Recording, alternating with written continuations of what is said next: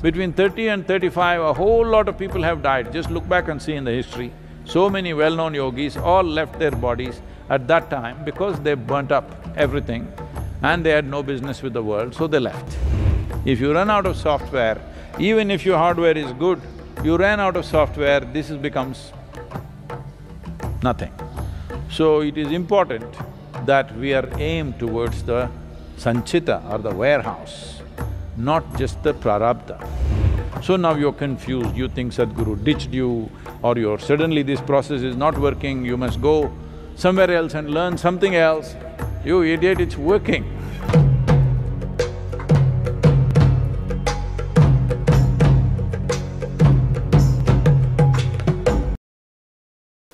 Essentially, naturally, if death happens, why death is happening is because these life energies are programmed in a certain way. There are different dimensions of karma. One that you're in touch with right now is referred to as Prarabdha. This is a certain software. So, a certain amount of Prarabdha is there within you. So life process is working it out. If life has to be embodied, it must be in a certain level of intensity, a certain range of intensity, a certain band of like certain frequency, it must be there. If it becomes too intense and goes above, it will leave the body. Then we say, he attained samadhi, because life energies became too intense that the physical body cannot contain it anymore. Or if it becomes feeble beneath a certain point, then it'll slip out. This is called dying naturally out of old age. People just lie down, close their eyes and people died of old age. Nothing broke. Nothing broke. His liver didn't go wrong, his kidneys didn't go wrong, his heart didn't go wrong. Simply life became feeble and slipped out. That means he lived his full term. Whatever this particular life was programmed for, it saw its full course, so it leaves. But very few rare human beings leave because of excessive intensity. A few, a certain number leave because of old age. Most of the others die because something broke. Either you crashed your car, or you smoked yourself to death, or you drank yourself to death, or something else broke, you worked yourself to death, whatever. In some way, you made the physical body inhospitable for life. Something went wrong in this mechanism, now it cannot host a life, so life leaves. But still it is in a certain level of intensity that it could have continued to embody for a much longer period. When life leaves like this, then it cannot find another body immediately, it has to hang. Let's say, no, I don't want to take you or your mother as example. Let us say somebody had, by normal course, he would have died after 10 years. But today, because of excessive work or stress or whatever, his heart broke and he died today. 10 more years were there for him approximately. This all depends how he lives. This 10 years, if he lives in a certain way, it could be worked out in 2 years, or it could be worked out in 20 years, it depends on various things. But let us assume there were 10 years approximate life. But he left the body. Because he's left the body, because he's lost the discriminatory mind, because he's lost the ability to perform any kind of karma as such, because of this, these 10 years, maybe 100 years without the body. With the body, with a discriminatory mind, this would have been over in 10 years. But without the body, without a discriminatory mind, this may take 100 years or 500 years, we do not know. It depends on various things, depending upon the karmic substance, what kind of karmic substance he carries. Knowing these things, because most people die of infections and diseases and ailments and things, so we created a whole science as to how to help them beyond their body. We could not help them when they were in the body because we couldn't figure out what is the ailment, what is the disease. Now he did not get the treatment, something happened, he died. Now we want to help him in such a way that he dissolves this quick, that he doesn't hang around for too long. So there is a whole science behind that. So this man for whom you gave the cow money, you are giving him because his great-great-super-great-grandfather knew what to do. So you are still paying him for that knowledge that the super-grandfather knew. But this fool also should have learnt, but somewhere it all got dislocated. Now it's just become a plain ritual that he's learnt a few mantras and you don't know what it is to check. He could be abusing you in Sanskrit. As you felt terrible about him, he must have looked at you and he was abusing you in Sanskrit language. You don't know. Probably you were cursing him and he was cursing you and cow business is happening, but nothing else is happening. So, these things have unfortunately happened because modern societies are becoming more and more superficial by the day, more and more superficial by the day, for which we'll pay a price, here and hereafter. In both we will pay a very big price because we are becoming extremely superficial with the life process.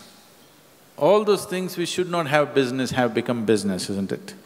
See, there are a few things which should never be commercialized. Education, health, spiritual process. These three things should never be commercialized. Once these three things are commercialized, that society is heading down. It may take some time, but it'll head down. We are picking that up in India in a big way now. So we will see an economic boom because cow business will happen a lot for some time and then we will head down. There is no other way. So a few things should be kept off commerce. It's extremely important. That is why we are looking for volunteers all the time. So that dedicated people conduct certain things, not people who are looking for livelihood.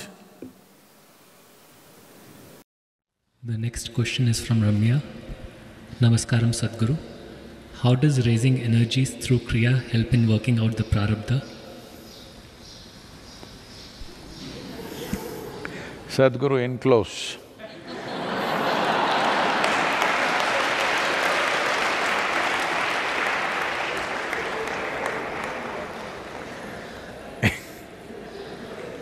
Oh.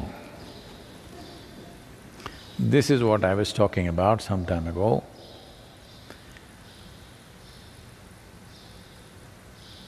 See, people's idea of civilization or so culture or socially, what to say, a compromised behavior, they think they must be neutral about everything.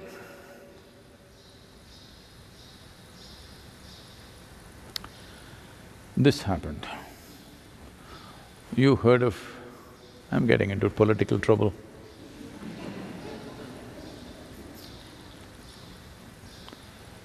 You heard of Babri Devi government? Bihar. Babri Devi was the chief minister for a few years. It was considered the most or perfectly neutral government because it did not even interfere in its own affairs.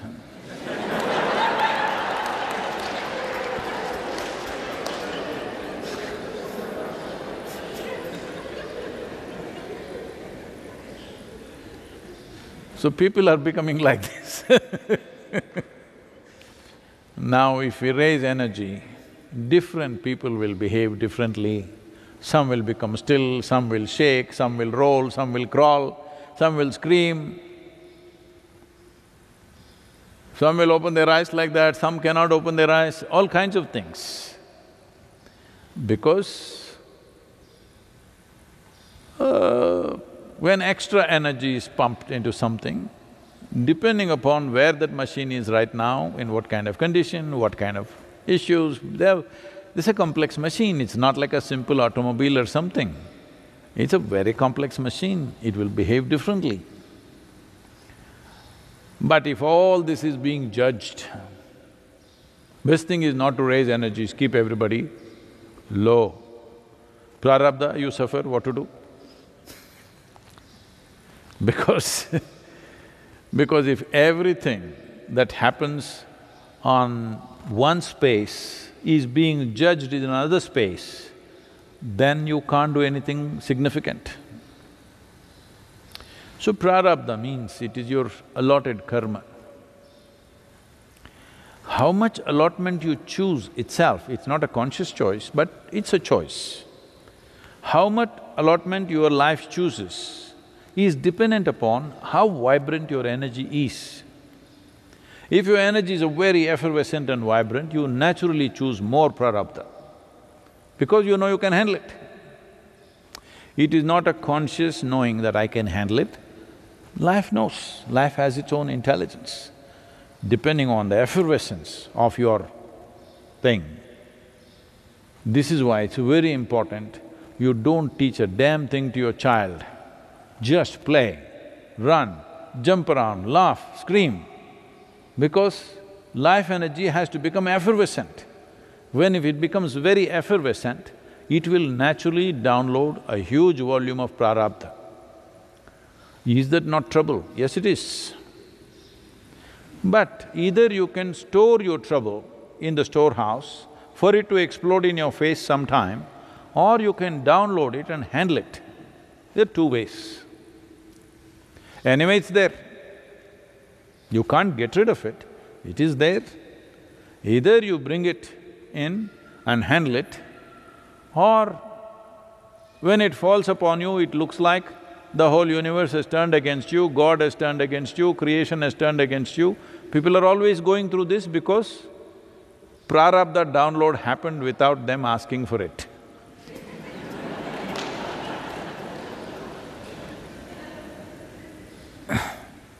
Now, being on the spiritual path means, you want the whole warehouse. I want to see what is in the warehouse. I am not interested in just dealing with my retail business. What is in my retail shop? Let me finish that stock, that is not my way. I want to finish off the warehouse. I want to set fire to the warehouse. If you want to do that, you need lots of energy. But now you're talking about setting fire to the retail shop, not even setting fire, selling off your stock. How will it help? Well, if energies are intense, it will burn out quickly. But you must know this, if you do not consciously welcome new downloads of prarabdha, which is naturally fixed into the spiritual process. Nobody, if they're teaching you something or you're a book yogi, reading a book you're spiritual, that's different. If anything has been transmitted to you, always this is there, that if you're running out of prarabdha, new prarabdha will come. Many people who are here around me, they keep wondering why when I'm around Sadhguru, so many troubles. Because that's how it is. Because I want you to understand, what you're calling as prarabdha is a certain amount of software. If you use up the software, what you should have used in 100 years, suppose you use it up in 30 years' time, that means you will die at 30. You need to understand this. This is why most yogis burnt up their karma so fast. Between 30 and 35, a whole lot of people have died. Just look back and see in the history. So many well-known yogis all left their bodies at that time because they burnt up everything and they had no business with the world, so they left. So, the spiritual process is always calibrated in such a way that we put a hole in your warehouse, always. If you think you solved one problem, the next dimension of problems are always trickling into your life all the time. They should be, otherwise you will run out of your software. If you run out of software, even if your hardware is good, you ran out of software, becomes nothing. So it is important that we are aimed towards the sanchita or the warehouse, not just the prarabdha. So these words you picked up from the books here, there, or maybe even I've used these words sometime. So, there are troubles anyway. We are coming out with a book called Karma Sutras, being published by Random House in United States. Will come out in the month of February 2021. Virus, post-virus, you know. Because virus is our prarabdha, it's not our sanchita. We want to burn it up and then do the rest. So this is called as Karma Sutras because there are simple, fundamental rules as to how to handle your karma. Don't pick up vocabulary which could confuse you. You clearly understand this. It is only because you have a certain amount of conscious and unconscious memory, you're able to function, isn't it? Now when we say prarabdha, we are talking about that dimension of memory which is right now on within you, making you the kind of person that you are, making you do many things that you're doing, your talents, your capabilities, your incapabilities, your fears, your anxieties, everything is because of your prarabdha. If you burn this up, when you come to a certain point, it may feel like absolute freedom because your fears are gone, your anxieties are gone, this is gone. Many of you have gone through these phases. I shouldn't be talking to you like this, I should speak this only in the Sadhguru in close. But I'm like this. I don't know where I'm in close, where I'm out close. I'm always in close, this is the problem. Anyway, the video department will decide what is in close, what is out close from now on. So, people around me are always experiencing this, that a time will come, their sadhana is, reaching a place, suddenly they become very peaceful, very nice, healthy and well. Suddenly unexplained levels of struggles and problems all of a sudden. What happened? My spirituality has failed, Sadhguru has ditched me.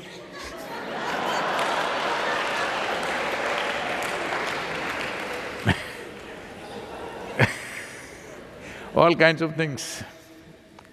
No, it is just that because we saw you're handling your software comfortably, next download happened.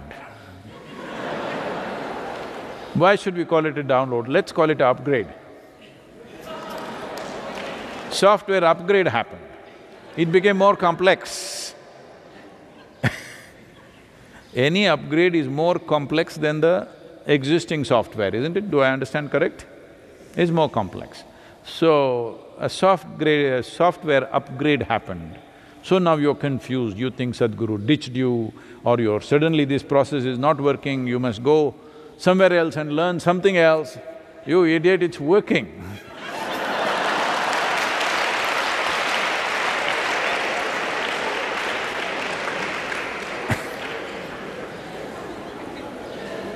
What to do?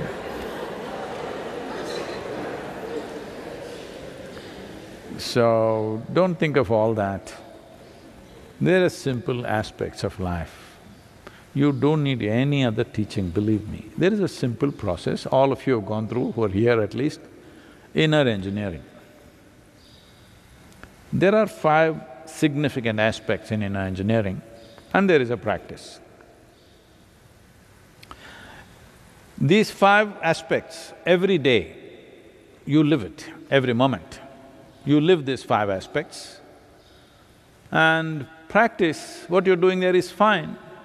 But if you want something more in terms of health, well-being, you want to transmit something in your life, then we will teach you other kinds of practices. We can upgrade the practice a little bit. But in terms of fundamental approach to how you approach yourself, these 5 things are enough. There is no need for one more teaching, one more teaching, one more teaching. Because you didn't get those 5 things, I'm continuously talking. Yes, 5 aspects are there. I will make this much simpler in the enclose, because now if I make it, many of you will give up doing what you're doing and try to do dumb things. It is much simpler than 5 things actually. But 5 things. Inner engineering is a simple, very simple program. There are 5 aspects. You figure it out what these 5 are and make it a living reality for you, everything will change. Everything will change, it does not mean everything is gone. No, no, no. You becoming more competent to handle all this nonsense.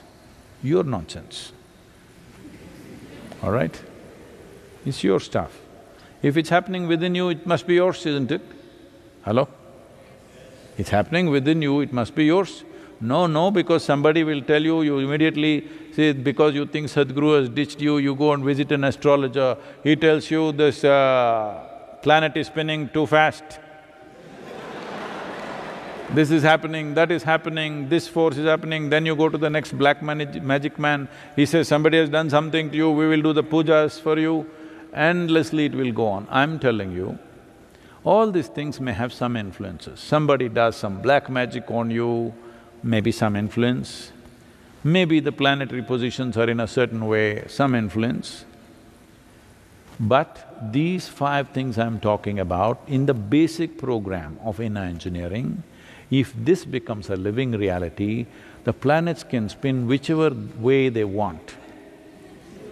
Anybody can do not just black, blue, yellow, red magic also they can do.